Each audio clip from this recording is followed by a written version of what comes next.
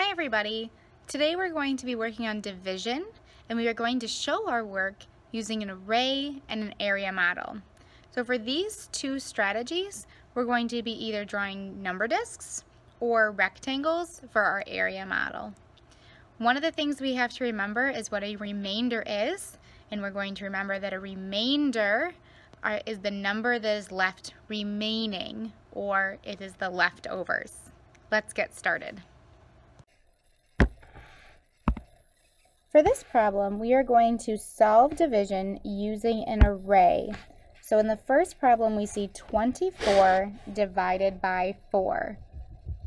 So I'm going to make 4 groups of something to make 24. So I have 1, 2, 3, 4. There are my 4 groups. Now I'm going to add and count until I get to 24. So I have 4, 8, 12, 16, 20, 24. So now I'm going to count and see. There were 4 up and down. Now I'm going to count and see how many went side to side. 1, 2, 3, 4, 5, 6. So 24 divided by 4 equals 6. So my quotient is my answer in division. So 6 will go right there. I didn't have any leftovers, so I have 0 remainder. So now I'm going to use the area model to demonstrate what I just did with the array. We should be able to get the same answer. So area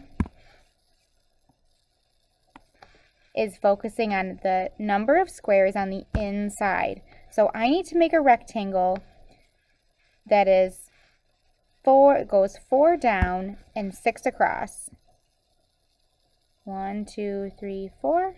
1, 2, 3, 4, 5, 6. And if I count inside,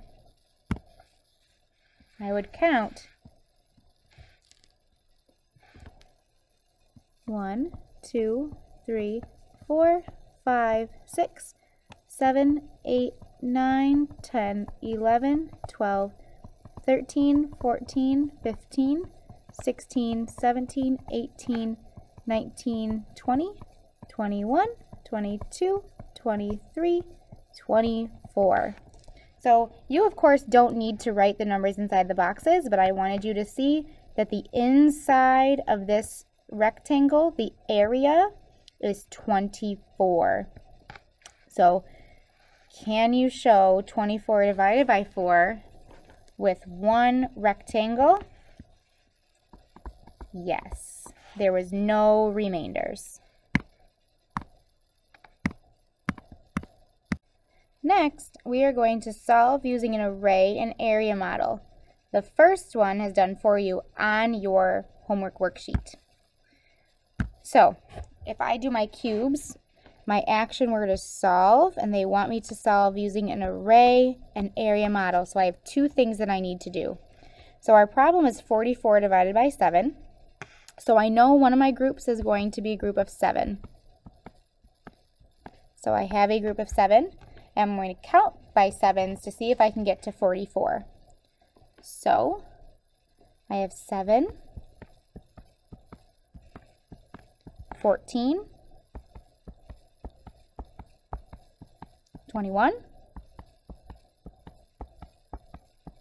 28, 35,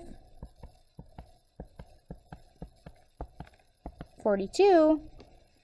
Uh-oh, if I do another group of 7, I'm going to be at 49. But I only want 44. So I stopped at 42. I need to add on 2 more that don't fit into my groups of 7. So if I look at this problem, my final answer is 1, 2, 3, 4, 5, 6. I have 6 groups of 7 with a remainder 2. Now let's show the area model. I'm going to draw my rectangle.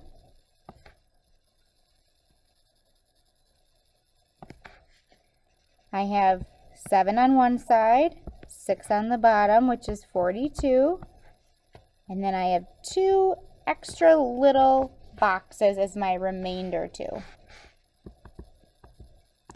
So my answer is still 6 remainder 2, no matter what strategy I use.